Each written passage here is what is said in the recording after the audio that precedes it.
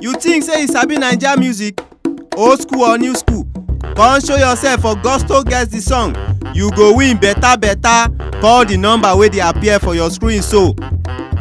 Naija music come win money.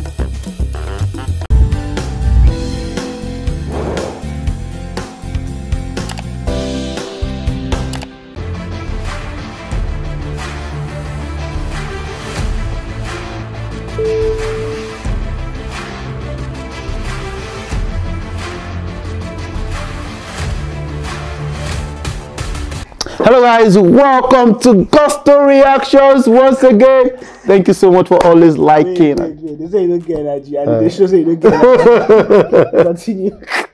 Which energy you want? No worry, continue. Make a shout. No shout. Make a Okay. shout. No worry, okay. Welcome to Gusto Reactions once again. Thank you so much for always liking and sharing, subscribing, doing what you do to support the brand. Yes, we love and appreciate you. Big Lala is right in the building today, and of course, RUGER and Rema, two major guys running the streets, running the online street actually right now. RUGER has one of the biggest songs in the country at the moment, and I can tell you for a fact that you know, it's doing much more than even I expected. You don't believe we bounce, yes. You know, we bounce, yeah. And a lot of people are, you know, thinking, okay, maybe this guy has Song of the Year and everything. Is it a contender for Song of the Year already? Of course, it's a contender. Like for a song, I mean, it has a niche of kind of like fan base or kind of a grade of people or demography of people that that like that song and are very young people. The same people that like this other guy, Rema. I mean, they love this boy. I'm seeing videos, I'm seeing him going to several schools, doing shows, and people are singing word for word. Even grown-ups in the Big Brother Nigeria, doing the party, and when RUGER Bounce came up, you can see people just enjoy the song. And I mean, that was promotion gone right for the Maven, and congrats to RUGER. Okay, are you trying to give credit to Maven right now or Johnson World? They're one of the same now. No be the same thing. No be the same. Anyways, RUGER and Rema actually originally belonged to Johnson World. That's the Prince. Now, when the Prince started the music thing, a lot of people actually felt this guy no sabi, like so like what's this guy doing? It should, because of likes of One Day Cole, the band, at the record label at that time. So he, was classified as that guy who didn't know so much and everything, and he should stop music basically, or he was blowing because of his brother at that time. Not particularly. People may have that way, but let's not forget that in terms of the rappers on the label at the time, I mean, Ikechukwu was not officially on the label. He was just a friend of the family. K-Switch was more of a dancer kind of guy doing his spiritual thing. I mean, this guy was one that represented the rap thing. But he didn't even rap. No, he didn't rap. He did not rap. Bing, call on my cellular. It's the tackler. It's the tackler. Okay. I like touching the Prince no rap. The Prince was not as a rapper. As basic as the lyrics was, the Prince when he started with the what's it called, the bunch, Mohit, he was initially a rapper, and then he started, I mean, improving as an all-round artist. I started seeing doing his own songs, doing nice songs, even better songs than some of the biggest names at that time.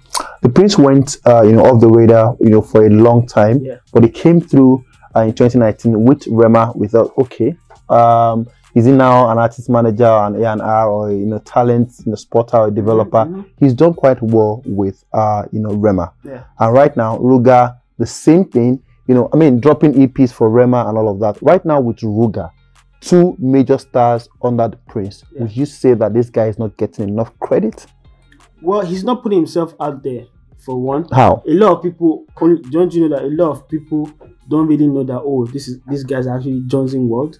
Only people who are really interested in what the music circle, the music circle would point to the fact. But every name would think it's a Don Jazzy sign, you think it's a Maven sign, but nobody really pays attention to the structure of what they have in play. Johnson World being like a sub label, and Maven being the parent label. I would say they are more of the same thing, but I mean, for people who understand how it works, they know that yes, it's Chosen World first when it comes to deals, and then the label, I mean the parent company gets the cut of it as they're using their infrastructure and everything to push them. But do you think this guy, is well underappreciated for spotting our talent actually? For someone who has been criticized a lot of times for music has not been that, even if I think that he's done a couple of very dope records in the past. Yeah.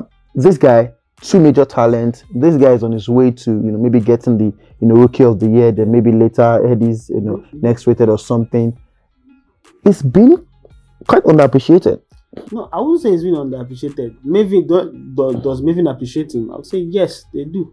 Because the public, he's not putting himself out there. Like, he's playing the role at the back. He's not trying to take any credit for anything. If be say, who was on that made the interview? Was it Rema? I said in his interview that when the Prince came to make discovered me, that he said it was okay, that he was already making some money, and the Prince was like, leave what you are doing and come and join me, and let's rule over the entertainment scene. So a lot of these stories we don't get to hear. I think what you're trying to say is perhaps the guys in the media circles need to spotlight him more. He's not putting himself out there. Maybe his PR is not good enough. No, maybe perhaps that's what he wants. He doesn't want to be in the limelight. He doesn't want to. All that is important to him is his boys are doing good and he's cashing out. That's the goal for him. And I feel that's a smart way to be. Nobody to put eye on him and be like, it's this or it's that. Then keep on doing it. And the music has stopped for him as well. The music stopped. I mean, I don't think he even wanted to do it. He's graduated from being a wannabe musician to now an A&R and also a label boss. Yes. Wannabe? Yes, wannabe musician. It's not like music was his passion from time before now. Everyone knew that it was a family thing. The same way K-Switch and the Bunch, it was a family thing. Okay, should be something to come now. It was more of a family thing for them. Everyone knows Don Jazzy is the talent in the family when it comes to music. But not saying the Prince didn't have ears for good music. He also does have. That's where his talent lies, and he's now capitalizing on that, getting talent, nurturing, and making them stars. So are we saying that are you saying that if we actually have like stars who want to blow up in Nigeria, this guy is more like the perfect avenue? People say, that means several roads lead to the market. Several roads lead to the promised land. For artists. It doesn't necessarily have to be a K-Switch. You can go several routes. Or the Prince rather. Yeah, the Prince rather. Sorry. So that's all it is.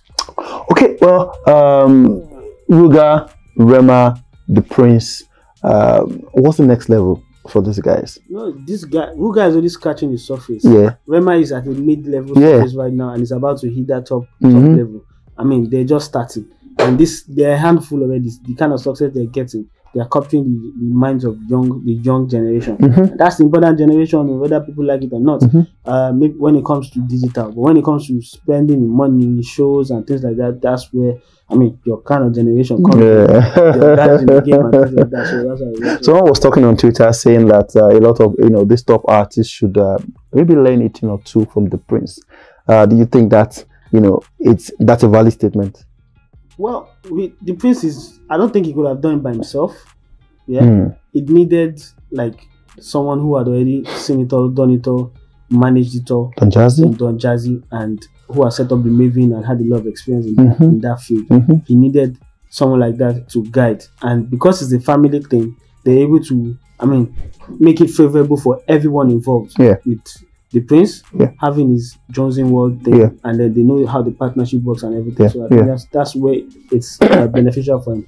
In spotting the talent, you can give him A1 for that. A1 for that, he's on that. Anyways, guys, let's hear your thoughts on that one. The Prince, Rema, RUGER, of course, this guy, the Chosen World Dynasty, doing their thing right now. What do you think about the Prince and, of course, artists, development, all of those things? You think that has always been his passion, or the music has always been that thing? Let's have your thoughts. Put everything down below. I will see you on the next one.